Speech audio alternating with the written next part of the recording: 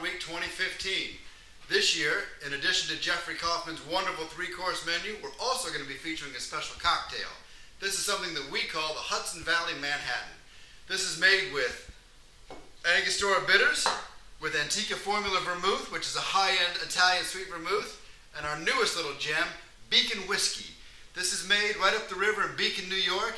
It is a fantastic new whiskey. It's aged 7 years, and it's got vanilla on the nose, and it's got maple on the finish, and in my opinion, it makes a terrific Manhattan. So let's make one.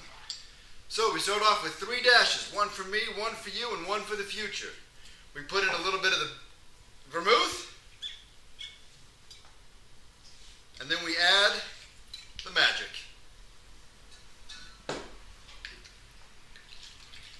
Now normally I would make this in a metal shaker because it makes it colder faster, but I'm going to do it in here so you can see what's going on. So you give this a stir, because as we all know, we never shake brown liquors. We're going to take this out, strain it into a chilled glass, and add a cherry.